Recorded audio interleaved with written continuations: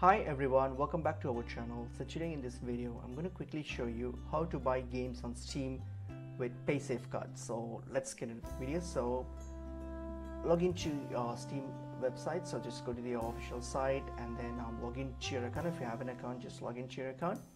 And then now, so once I've logged in and everything, so here you can, what you're going to do, you're going to just, I'm going to just add some item to my cart so that I can proceed with to checkout and do the payment. So here's, for example, I'll just add this on my card, so that's fine. So I'm going to select the purchase for myself, and then I'm going to move on to my payment options here.